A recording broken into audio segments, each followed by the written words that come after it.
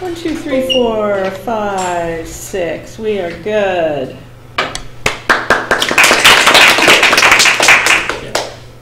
Hello, my name is Laura. Good morning, and I'm here today.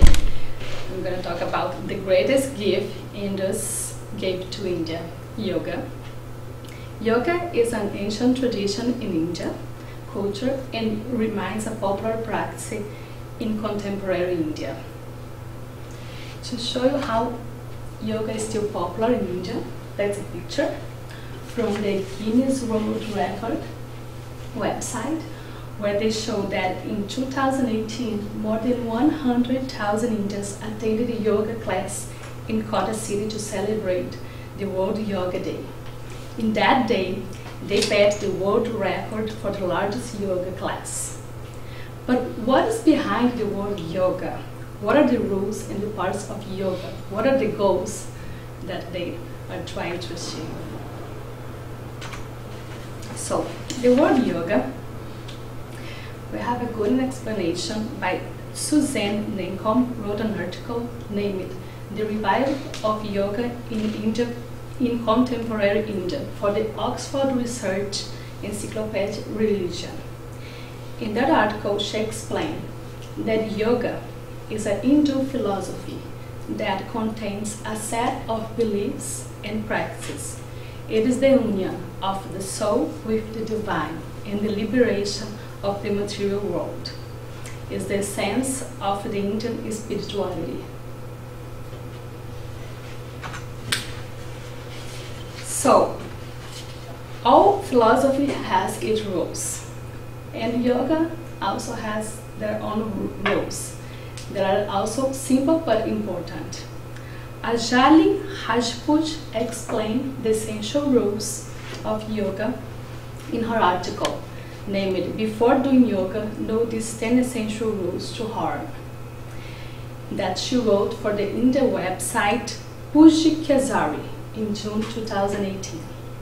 And she explained some of these rules are that you must do yoga between sunrise and sunset. But the best time to do yoga is in the morning, so you can get more benefits of the yoga. The best place to do is outside with fresh air. And you must wear any clothes that you want, but must be comfortable clothes. And you must be older than 3 years old, so you can start early.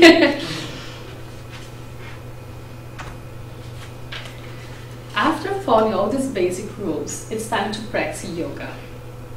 The director of National Institute of Yoga, Ishawar Desai, wrote an article, Yoga Relevance, History and Development, to the Ministry of External Affairs in India website. In this article, he explained that yoga practice has four important parts.